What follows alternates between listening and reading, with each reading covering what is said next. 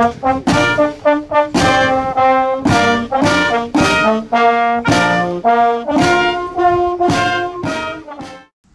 you're with Sean the Australian Restorer, and I'm nearly at the point where my shed's functional. However, one of the things that every shed needs is some good storage. So I picked up this old thing, which would be perfect for my storage needs in the shed. Quite rusty, however this will be a fine addition.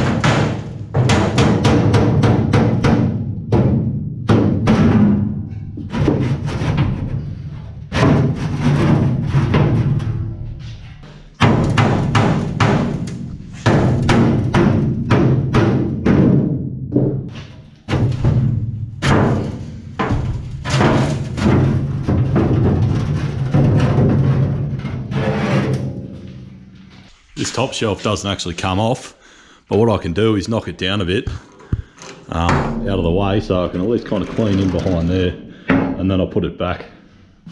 It's better than just leaving all that rust there, I suppose.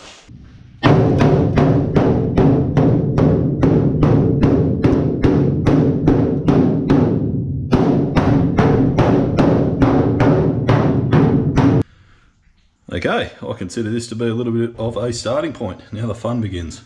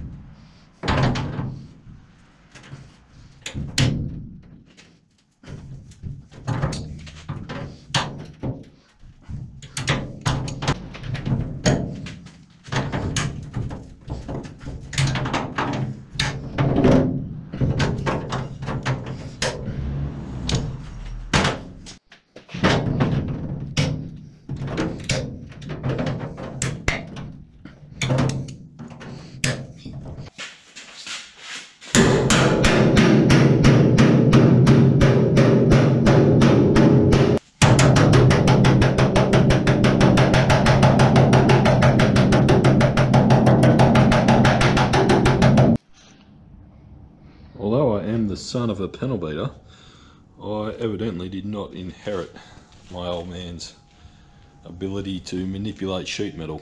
However, if you recall how bent and twisted this area was, I'm still gonna call that a win.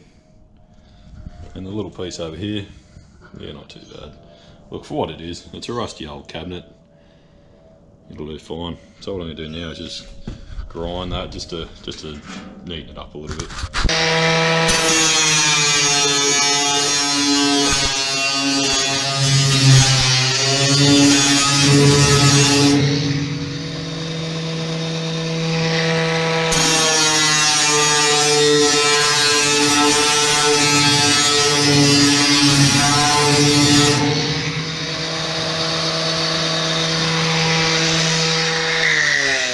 Much straighter, and those little kind of tiny bends that were left over from the hammering have been fixed up for the most part. I gave over here a touch as well just to straighten it up, those little extra kinks that were kind of stuck out. There's a little bit of a bend here on the front of the cabinet. You see this front lip kind of splayed forward. I'll see if I can't just bend that back down a little bit.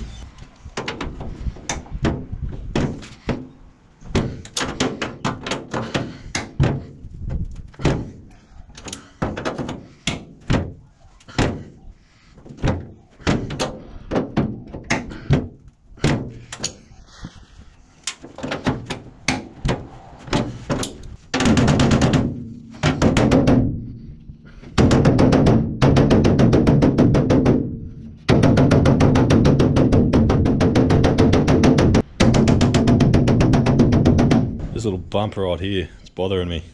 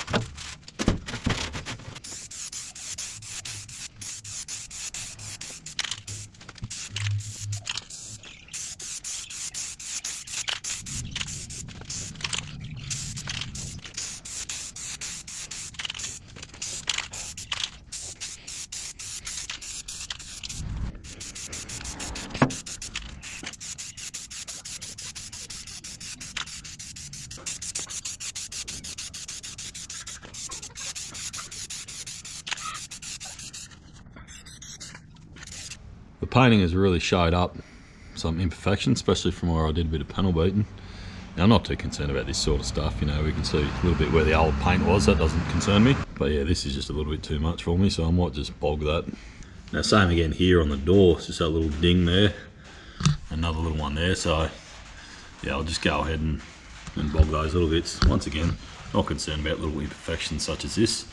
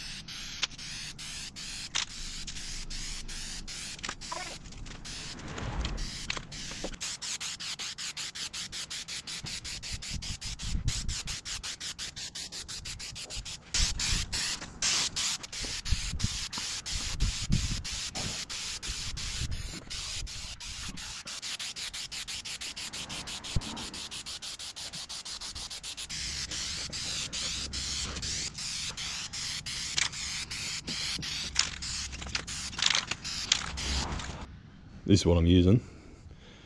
Rust-Oleum black glossy with a hammered finish. Now the reason I chose hammered, on top of it looking pretty cool, so you can kind of see on the tin there, it's got that texture. Those anyone doesn't know what hammered means. Well, as you probably noticed, I didn't really put in the greatest amount of effort to remove the rust imperfections. You know, you can kind of see it here. I know it's not going to be perfect, but the hammer tone will mask that ever so slightly. So yeah, that's the reason I chose this texture.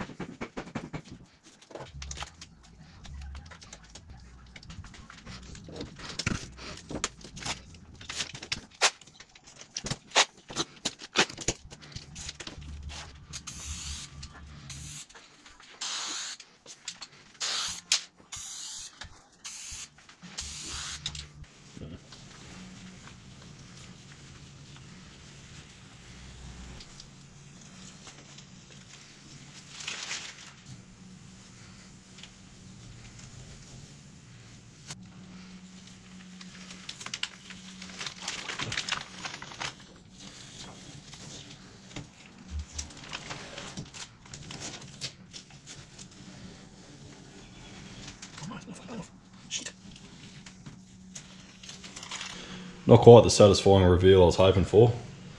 I'll fix up those little bits that are kind of I ruined. Still, you get the idea. It's just a little design feature I decided to add to the front of it. Now, obviously, if you note the description and the title, you're not going to find the words how to or this is an exact way to do it, and you will get perfect results. So just settle down, anyone who's a professional who's come here just to mention how bad a job I did. I'm way ahead of you, I know, but I don't care because it's an old cabinet and I'm happy with it so far, minus those little bits.